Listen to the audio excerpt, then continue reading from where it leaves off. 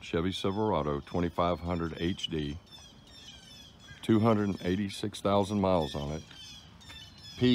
P0327 and P0332 codes repeatedly came back after replacing the knock sensors and the wire harness for it. I found out to keep this from reoccurring even after you put in new knock sensors and wire harness is start the vehicle up, rev it to 5,000 RPM, hold it for 3 to 5 seconds, 2 times, and then those codes do not come back and reappear.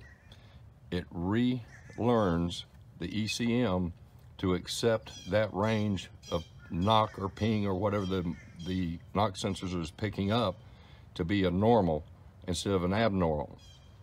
After replacing the knock sensors and wire harness, normal driving, no code until you accelerate and hit passing gear, the code would come up immediately. So now that I've done the rev to 5,000 RPM, it has gone away.